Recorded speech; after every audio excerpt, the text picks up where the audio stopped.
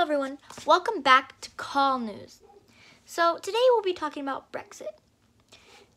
Let's pass it on to Autumn so she can explain exactly what Brexit is. Hello, today we'll be talking about Brexit.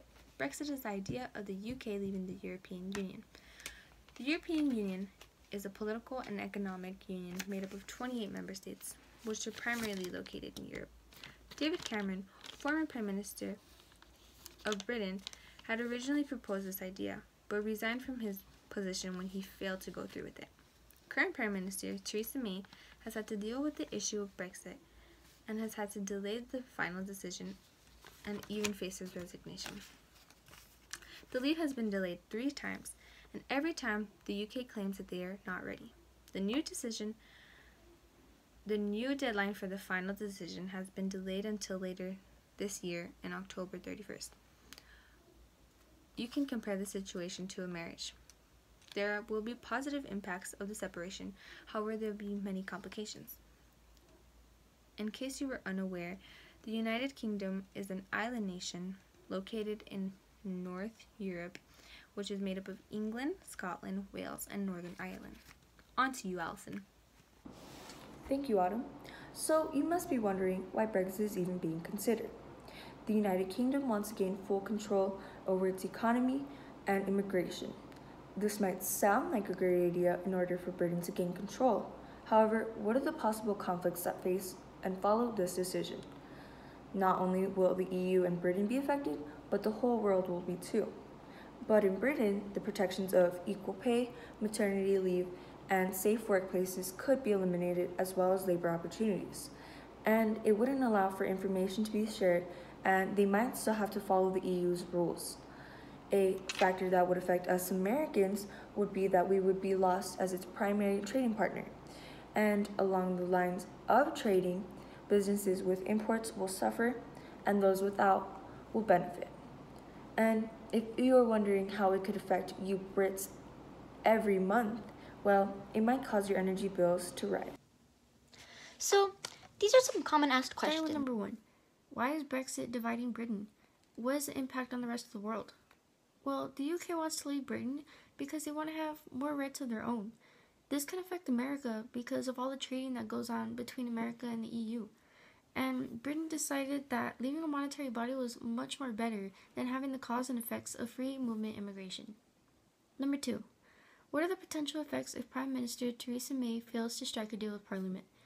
There are 5 potential effects if they reject Theresa May's deal, which includes no deal, a new deal, general election, another referendum, or a no confidence vote. Number 3. Many conservatives disagree with May's version of Brexit because they believe it is too soft and does not do a good job extricating Britain from the EU's policies in trade deals and migration. What are the implications of Brexit for Britain's immigration system? How do you think British perception of immigration and foreigners will change after it leaves the EU? Well, this will cause Britain to have more control over their immigration policies. However, the residents of the EU that live in Britain will still be protected, and they'll most likely be more selective on who they're allowing to come to Britain. Finally, number 4. In a story like Brexit, why is it particularly important to get your news from multiple outlets? It's important to get different views because due to everyone's difference in political opinions. This allows you to know both arguments and helps you make the most open-minded decision. Thank you. Another common asked question is, how will our relationship with Britain change after Brexit? Well, the UK will be its own country, so it won't be connected anymore to the EU. So our relationship with them, we could always make more relationships and we could trade with them individually, because now we trade with them, but they're still a part of the EU. So if they separate, we could still make more trade relationships in the future. And which one do we believe is better and why? So we believe that it is not the best decision for them to leave Brexit, because if you think about it, they have everything they need. They have other necessities there. They literally have the protection from the EU, and if they get rid of that, then they may be left with like a Great Depression could happen again, because they will have no more materials that the EU provides. Our group has come to a consensus. We oppose Brexit.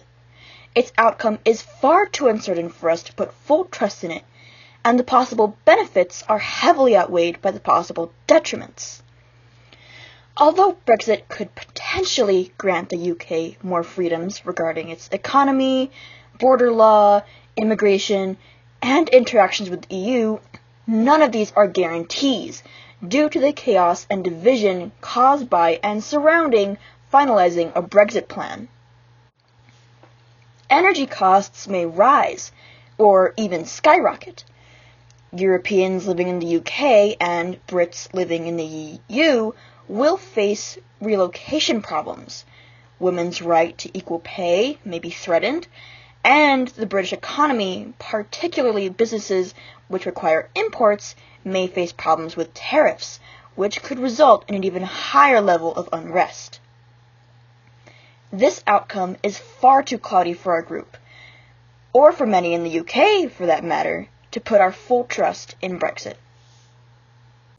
So we know how Brexit will affect people here in America, but how will it affect people in the UK? Well, let's hear from Abby, a girl from England. Brexit is a debate that's been happening in the European Union since June 2016. It's basically deciding whether the United Kingdom, also known as the UK, should leave the European Union, also known as the EU. If we do leave, it will be a big change for us, for the future as well. Personally, I am British, so I do have an opinion on this myself.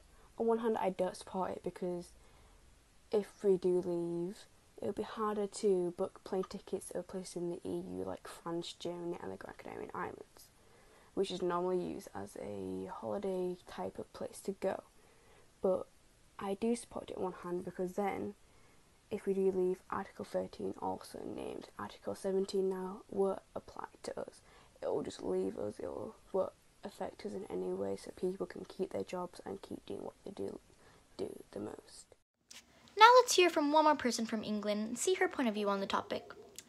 Let's pass it to Evie. Hey everyone, my name is Evie, and today I'm going to be talking to you about a little bit about Brexit and my opinions on it.